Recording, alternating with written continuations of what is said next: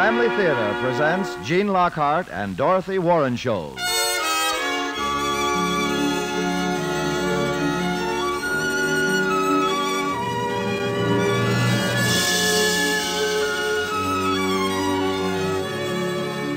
From Hollywood, the Mutual Network, in cooperation with Family Theater, presents Clipper Ship, starring Gene Lockhart.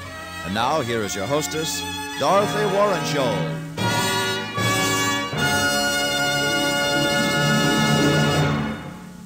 Thank you, Tony Lafrano. Family Theater's only purpose is to bring to everyone's attention a practice that must become an important part of our lives if we're to win peace for ourselves, peace for our families, and peace for the world. Family Theater urges you to pray. Pray together as a family.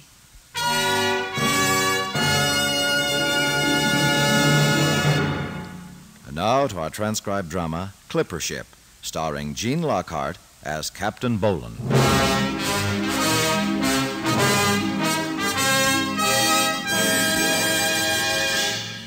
May 1849. Aboard the clipper ship Sally M., bound out of New York for San Francisco via the Cape.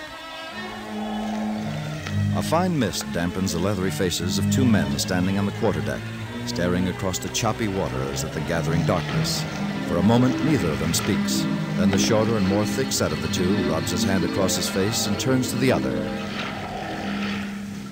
I'd say we're heading right into it, Captain. Aye, Mr. McDougall, we're in for a blow, no doubt of that. Lucky it's not a cargo of tea we're carrying this time. Over a passage like this, I'll take running tea back from Hong Kong till there's no more of it. A ship full of gold Russian loonies with their picks and shovels and packs of flour. Aye, there's no denying, though, Captain, the Sally M will make a very pretty penny for the passage.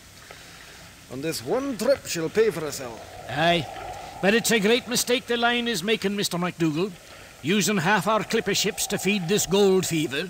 You mark my words. In 6 months, the bubble will burst. Then where'll we be?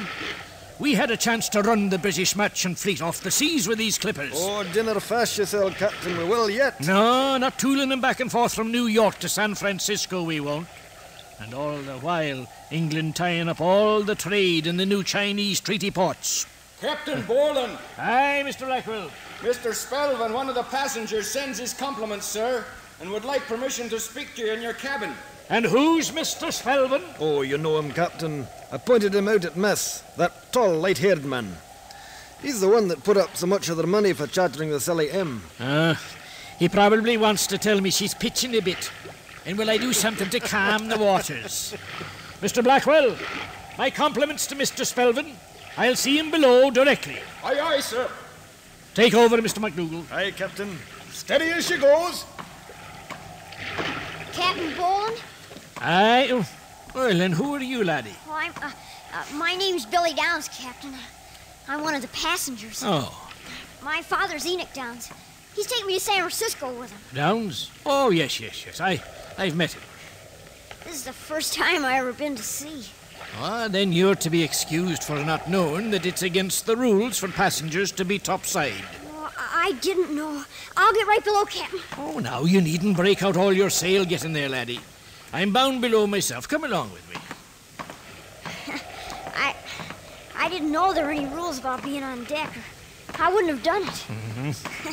I just wanted to look around. Well, now, there's no real harm in that, my lad. But, well now, look off to the east there. Do you see how dark the sky is? Oh, it is dark. Aye, and it could be blowing on us in a trice. Water and wind like you never dreamed of. Yeah, I didn't even notice how dark it was over there. Oh, and a man topside who wasn't braced and ready for weather like that, well, he might be over the rail before he knew it. Oh, I'll sure enough stay below from now on, Captain. Mind the steps there, lad. This hatchway's as dark as a pocket. Yes, sir, I'll be careful. All right. Well, now that's my cabin, lad, right there. Now you just keep along this way forward and you'll get where you're going to. Say, it sounds like someone's arguing. Well, I'm watching if it doesn't. And the sound's coming from my own cabin. Oh, well, we'll soon stop that. Belay there now. What's going on here? Captain Boland, I want to apologize. Well, I should hope you would, Mr. Spelvin. Go to your cabin, Billy. Mr. Spelvin and I have some business to discuss with the captain. Is anything wrong? Nothing at all, Billy. Go to your cabin. You best do as your father says, my lad. All right. I'll wait there for you, Father. I want to add my apologies to those of Mr. Spelvin, Captain. And I find neither his nor yours acceptable just yet. Now, what's this all about? Now, see here, Boland, you can save that tone of voice for your dealings with the crew. We've paid your line a fancy price for this passage. Mr. Spelvin, you listen to me carefully. And you too, Mr. Downs. I'm master of this ship, and without my say-so, your privileges as a passenger don't amount to a puff of smoke, no matter how much money you throw around. Now, is that clear? I'm sure Mr. Spelvin had no intention of questioning your authority, Captain. I'm perfectly able to state my intentions without your help, Downs. Then just what are they, Mr. Spelvin? And why did you want to see me? To inform you, Captain, that a majority of the members of the company aboard have decided not to leave the ship at the Isthmus of Panama. They say they're going all the way around the Horn with you. Captain, that isn't true. The majority of the company wants to cross at Panama. All up now a minute, both of you. There's no argument here. The agreement, Mr. Spelvin, is that all passengers disembark at Panama and go by mule back to the Pacific side and then ship from there up to San Francisco on the shuttle. Only the crew and the cargo go round the Horn. Let us say that was the agreement, Captain. It's no longer possible. Captain Boland, I assure you Just a moment, Mr. Downs. Now, Mr. Spelvin, I take you for a man whose word is much to be respected. Oh, look here, Boland. Maybe on shore your double-tongued ways haven't caught up with you, but they won't work here. I'm telling you that the passengers can't meet the cost of crossing at Panama and taking the shuttle. That's a lie. You were given charge of the money. There was more than enough. Originally, yes. But we've had to pay nearly double for everything. I can show you the manifests. The manifests. And I've little doubt of that, Mr. Spelvin. But if that was the case, why didn't you make this known before we sailed from New York? And have you leave us high and dry, or force us to sell you our cargo at a loss? No reputable line would do such a thing, and you know it. Well, if it's the reputation of your line you pride yourself so much on, Captain, how do you think it's going to look to the rest of the firms back on South Street when the story comes out in the New York papers that you stranded a whole ship full of passengers in Panama? What? Are you thieving waster? And that's how it will look, Captain. You can take my word for it. Get out. Get out of this cabin before I break you in two. Think it over, Captain. Think it over carefully. Oh, of all the slick-fisted scuds, how did any of you come to trust a land like that, Mr. Downs? I can't say about the others, Captain, but for myself, going to California seemed a chance for Billy and me to make a new life. You call chasing after gold a new life? Oh, we're not going to prospect, Captain. I'm a master carpenter. There'll be lots of work building.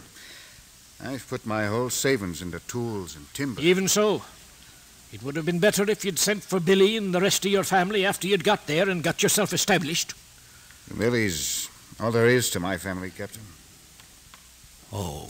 His mother passed on more than a year ago. Well, it must be hard for the boy. It was, at first. But planning this voyage to San Francisco seemed to take his mind, both our minds, off it. Now I don't know what we're going to do. Well, Mr. Downs, you must understand. It's not out of meanness that I refuse to take you and the others around the Horn. It's a grueling voyage to begin with. And then there's the matter of stores. Why, even on short rations, there's not near enough food aboard to feed 20 extra people for that long. Oh, I'm not blaming you, Captain. You know what I think?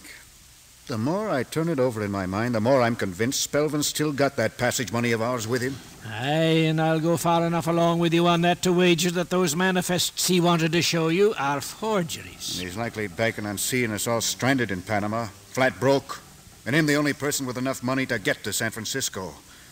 That way he could be there first to claim all the cargo when it arrived and strip us clean. From what I've seen of him, Spelvin's not above trying such a scheme. But to prove it, mister, to prove it, you'd have to lay hands on the money. I've still got a few days to Panama, Captain. If Spelvin has the money, I'll know by then.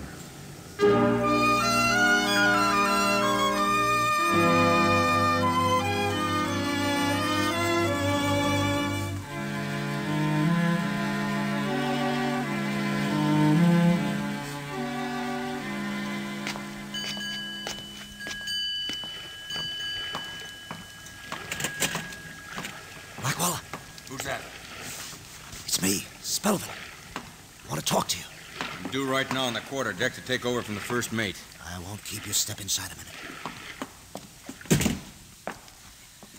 Pretty nasty night, huh? I've seen worse. What's on your mind? Did the captain say anything to you about what happened in his cabin this afternoon? I'm just the second mate, Spelvin. Bolin doesn't tell me anything, except orders. You heard about it, though. I heard you riled him fair enough. Would have done my heart good to see that. He threatened to put us off at Panama no matter what. Do you think he meant it? You can lay to that. Bolin says something, he means it. Good. Maybe not so good for you. The rest of the passengers in this company of yours, I hear, are fair boiling over the rumor that their money's gone. There's no more rumor to it. I told them the money's all spent. We all had a meeting tonight at the insistence of that meddler Downs. I showed him those manifests you had made for me. You never heard such gnashing and weeping. But they swallowed it. They swallowed it whole. You're a brassy one, Spelvin. I'll say that for you. Speaking of brass, Mr. Blackwell, do you want your share now, or would you prefer to wait until we meet in San Francisco?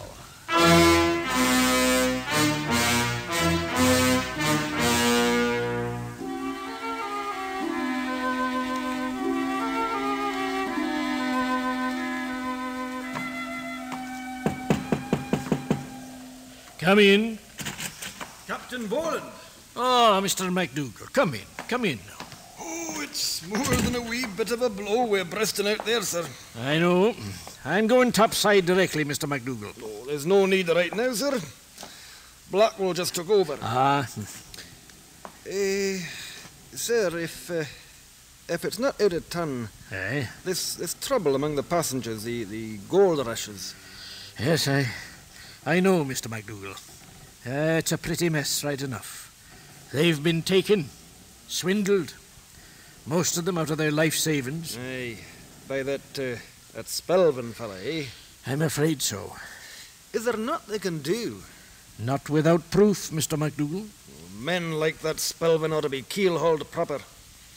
Mr. MacDougall, I've been wondering.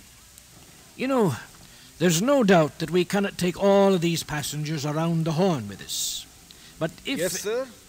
Well, it seems to me that if they were to delegate one of their number to stay aboard with us and accompany the cargo to San Francisco to see it wasn't sold from under 'em before they got there... If you ask me, sir, that's a spanking good idea. Huh? Who would you think would be the proper choice? Well, that carpenter, Enoch Downs. Aye. He seems to have a firm enough head on his shoulders. Aye, sir, he does indeed. But there's that young boy of his, you couldn't very well be leaving him behind. Oh, no. We couldn't do that, of course. But it's no task signing on a little tyke of his age for a few weeks. He'll eat less food than Cookie's parrot. Oh, you've taken quite a shine to that lad, haven't you, Captain? Not a bit of it now, not a bit of it. But he's brighter than most. I'd say that for the boy. Aye, and when he looks aloft to the spars and the rigging, his eyes are afire with wanting them. But I don't suppose you've noticed that. You old sea serpent.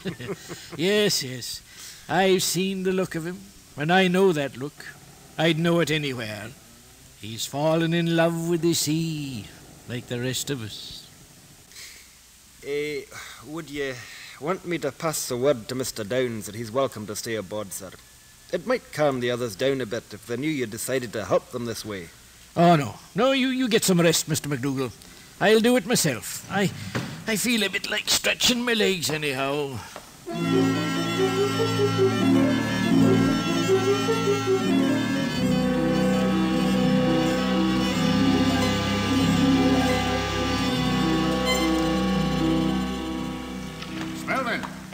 Spelvin, is that you? Who's that? Enoch Downs. I want to talk to you. I think we've said all there is to say to each other, Downs. I came up on deck for some air. I'd like to enjoy it by myself. Like you're going to enjoy that passage money of ours? Don't be a fool. I'm not going to be one any longer, Spelvin. I examined those manifests very carefully tonight. They're forged. I don't suppose you'd be so foolish as to make that accusation publicly, Downs? I would, and I will. With no proof? With proof enough to warrant an investigation. I've been wondering ever since this voyage began where it was I'd seen that second mate before, Blackwell. And, have you remembered? With your help, yes. I was standing down on the companionway when he came out of your cabin tonight, counting a handful of silver. Well, there's no law against a ship's officer counting his money. His money? No. But my money. The money of the other passengers. Money you claim has already been spent. That's something else. You mean you're going to report Mr. Blackwell to the captain? That's exactly what I mean. And I'll wager an examination of those coins will prove that... Did you hear all of what he was saying, Blackwell? Enough of it. I told you there was someone watching down the companionway when I come out of your cabin. What'll we do with him? Well, there's a heavy sea running tonight. Aye. Man who was standing too close to the rail. The way this ship is rolling and pitching. Aye. Give me a hand.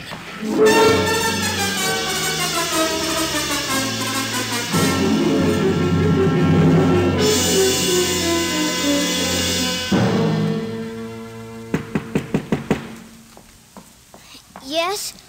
Is that you, Master Billy? Captain Bolin. If your father's still awake, I'd like to talk to him for a moment. He's not here, Captain Bolin. He hadn't come back since all the passengers had that meeting. Not since then? Why, lad, that's been hours ago. I know. He was all excited when he came back from seeing you this afternoon. He had every reason to be, lad. Is there anything wrong, Captain? Father said that... Well, that Mr. Spillman had stolen our passage money, but... Now, Billy, ease off now. There's no sense hoisting your sheets till you know where you're bound. Did your father say that he had talked to Spelvin about the passage money yet? No, but he meant to. I know that. Most likely after the meeting below decks.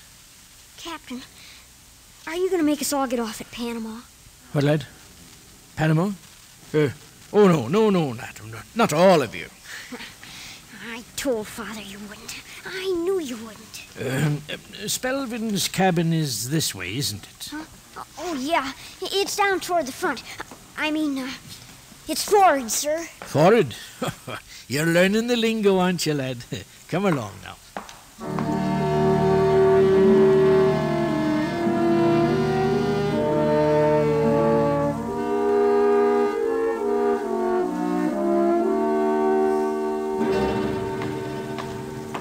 Keep back, Billy. Well, I won't forget this, Blackwell. Don't worry, Spelvin. I won't let you forget it. My price jumps about 200% for helping get rid of meddlers. Hush, lad, hush. What was that? I didn't hear anything. What are you so jumpy for? I tell you, I heard something. Rats, probably. The ship's crawling with them. Maybe. You need some sleep. I'll see you in the morning. Yeah, I do. Good night, Black.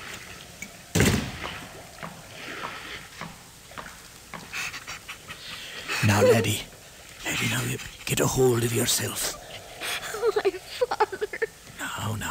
This would happen to him. He's been killed. Now, Billy, hold on to yourself, laddie. Mr. Spillman had him killed. Lad, I give you my oath. If it's true... We've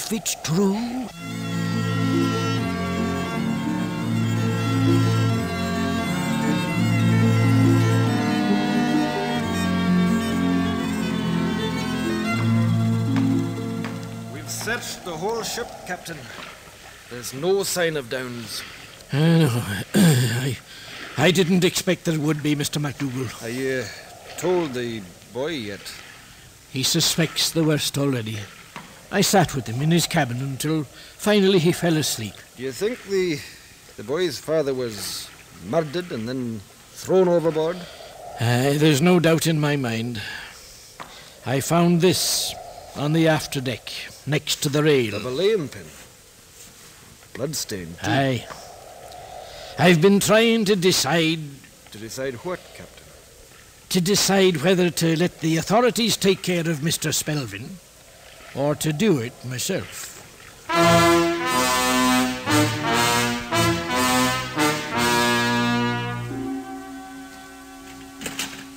Well, come in, Captain Boland. Oh, this is quite an honor. If a bit early in the morning for a social call. Won't you sit down?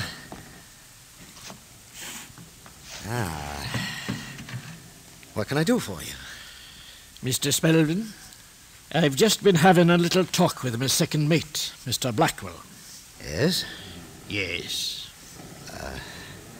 Is that something that should concern me? He tells me that you are willing and able to pay for cooperation. What sort of cooperation do you mean, Captain? Oh, come now, Mr. Spelvin. You and I are men of the world. Even the master of a clipper ship likes to turn an extra $1 now and then. I can appreciate that, but just what will I be paying for? Well, as a starter, I can definitely assure you that the passengers you want to have stranded at Panama will be left there. But weren't you going to do that anyhow? I might have, but this way you can be sure of it. How much? $1,500. Isn't that a little high? Hardly, considering you'll have a free hand to dispose of their cargo at whatever price it'll bring. You've got a point there. I'll give you the $1,500 as soon as we've cleared port at Panama. No, you'll give it to me now. How do I have any assurance that if I You'll give it to me now, or I'll see that the ship is interned at Panama indefinitely. In which case, you will have to sell your cargo to my line at a loss. No reputable line would do such a thing. Well, Mr. Spelvin, do you pay me now, or was Mr. Blackwell mistaken about you? You'll have to take it in silver. Well, silver is highly acceptable. Count it out yourself. I'm surprised that the rest of the passengers didn't realize they were being swindled. The rest? Yes, I mean, besides Downs. That carpenter. He didn't have the sense to leave well enough alone. He didn't. But you talk as if he weren't around anymore. Didn't, doesn't. It all adds up to the same thing. He was a fool. Was? Was, is? No, Mr. Spelvin. You said was. That's twice you slipped. Slipped? Oh, what's the matter with you? I thought we were doing business together. I have something here in my pocket, Mr. Spelvin. What do I care what you have? This is what we call a belaying pin. Did you ever see one? Well, yes. Of course you have, Mr. Spelvin. We used them on the ship to secure the lines along the rail. And they've other uses, though. Yes? You see this straight part? It can be gripped like a club, so. That's it. And used like a club, I might add. What are you getting at, Bob? A good swipe with a belaying pin, if it lands right, and a man won't know what hits him. What is this? For example, I could step around this table between us. It's not a big table. And before you knew it, lay this pin against your temple neat as you please. Bowman, what's the matter with you? And you know I'm about the only man aboard who could do a thing like that without running into trouble. Stay away from me. I could drop you like a log, Spelvin, and then tonight, when the darkness closes in, just slide you through the rails. Stop it, don't. And no one would say a word to me, Spelvin, because I'm the master of this ship. Get away! Just like you and Blackwood, Queen of Downs tonight, eh? I didn't hit him, it was Blackwood. And who shoved him overboard? I didn't, it was Blackwood. Do you see this belaying pin? Don't, please. No one would say a word to me, Spelvin. I didn't. Not a word, you understand? I just slide you through the rails. All right. I pushed him overboard, but don't hit me with that. Don't hit me. Mr. MacDougall, Yes, sir. you heard him. That I did, Captain. So did I. Put him in irons.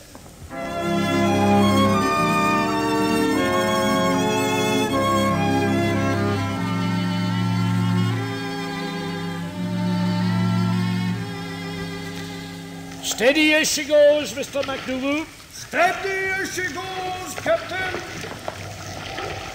Captain Boland, Yes, Millie, yes. do you think my father would have wanted me to ship around the Horn? He told me himself, laddie. It was a new life he wanted for you. Well, that's what I got, isn't it, Captain? a new life. You know, I think if he hadn't been such a good carpenter that my father would have liked to see. You know? Aye, my lad, aye.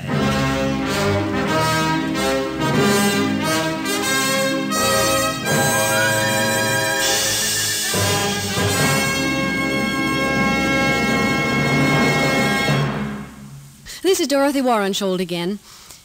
You know, it's nice to meet people who are kind and happy. Of course, it isn't always easy to be that way. We all have our moments. Yes, and we all have the difficulties and inconveniences that sometimes get us a little riled up. But you know, that's mostly because something's been misplaced or there's something missing, either around the house or in people. We kind of expect people to think of things or do things a certain way, and we're upset if they don't. But isn't it true we often get grousy and annoyed, and the real reason is there's something missing in ourselves? I guess we hate to admit that, but it's true. Yes, it's the things that are missing that make for unhappiness. And a lot of homes are unhappy because family prayer is missing. That's something worth thinking about for all of us. Because if you want a real happy home, you must have a daily remembrance of God in your home. That's what family prayer is.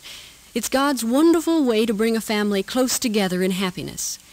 That's why we believe that the family that prays together stays together. More things are wrought by prayer than this world dreams of.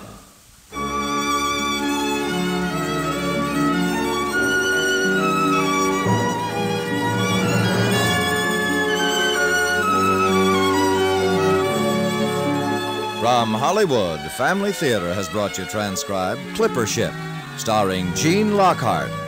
Dorothy Warrenshold was your hostess. Others in our cast were Richard Peel, Michael Hayes, Richard Beals, Lou Krugman, and John Stevenson. The script was written and directed for Family Theater by John T. Kelly, with music composed and conducted by Harry Zimmerman. This series of Family Theater broadcasts is made possible by the thousands of you who feel the need for this type of program, by the Mutual Network, which has responded to this need, and by the hundreds of stars of stage, screen, and radio who give so unselfishly of their time and talent to appear on our Family Theater stage.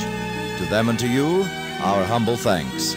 This is Tony Lofrano expressing the wish of Family Theater that the blessing of God may be upon you and your home, and inviting you to join us next week when Family Theater will present Blood Will Tell, starring Gene Evans. Dennis Day will be your host. Join us, won't you?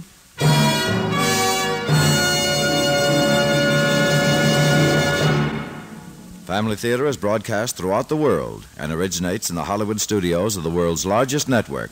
This is Mutual, the radio network for all America.